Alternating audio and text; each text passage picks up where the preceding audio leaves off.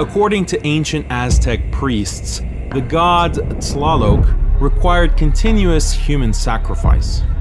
If these sacrifices were not made, the rain would stop and the crops would die. But Tlaloc especially needed child sacrifice, and it was not enough to wet the earth with the blood of children.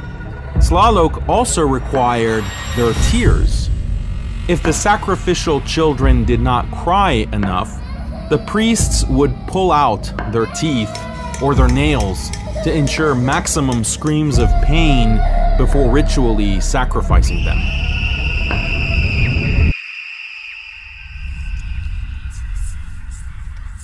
There is a sacred ritual described in Hindu scripture that's so vulgar that Hindu scholars refuse to translate it. Later Western academics like Wendy Doniger have provided full translations of the Hindu sacred Veda scriptures that describe this shocking fertility ritual called the Ashvamedha. We will describe the ritual for you now, along with direct quotes from the scriptures, but viewer discretion is advised.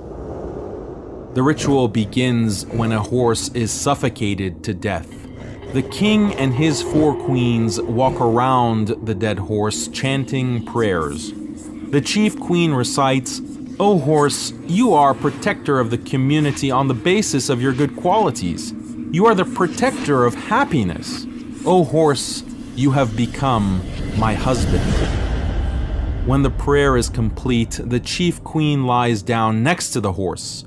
As the priests observe, she pulls the dead horse's genitalia and puts it into her own. She then recites the sacred prayer, "This horse may release semen into me."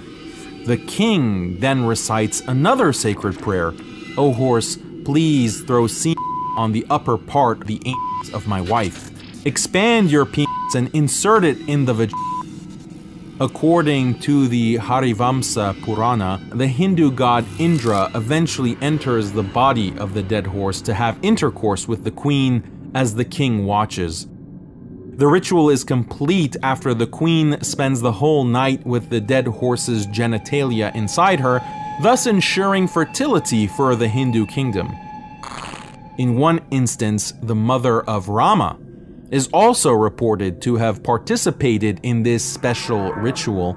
You might think that this is a marginal practice in Hinduism, but many sacred Hindu temples, such as the Khajuraho temple in India, depict these acts of bestiality and group sex on their holy walls.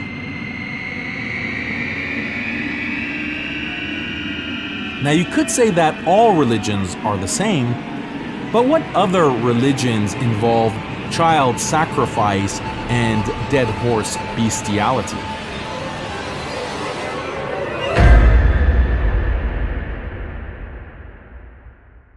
These are shocking examples, but there's a deeper underlying truth here. Religions that involve bestiality, human sacrifice, and child torture are all polytheistic. Why is polytheism conducive to these practices?